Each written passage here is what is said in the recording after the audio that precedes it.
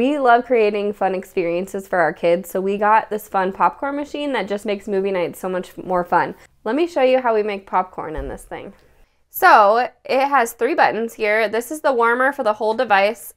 Turns it on. This is the stir for the pot. Turn that one on. And this is the pot heater that heats the pot up. You turn them all on and it's good to go. So we're plant-based, so we needed something that we could use, and they say to use coconut oil with these machines, but for us, we found this butter-flavored coconut oil, which tastes just like real butter, and it's awesome.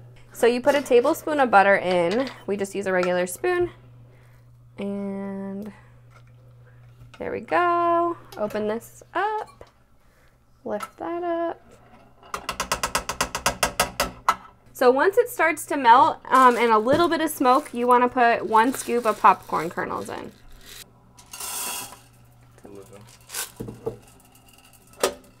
And then you close it and wait for it to pop.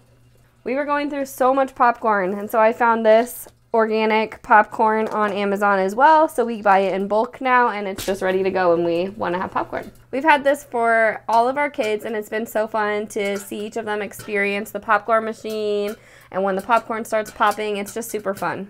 So you want to let it go until you start to hear it pop, less sporadically. So, and then you dump it out, and we usually make 2 batches for our family of 6 for the movie night.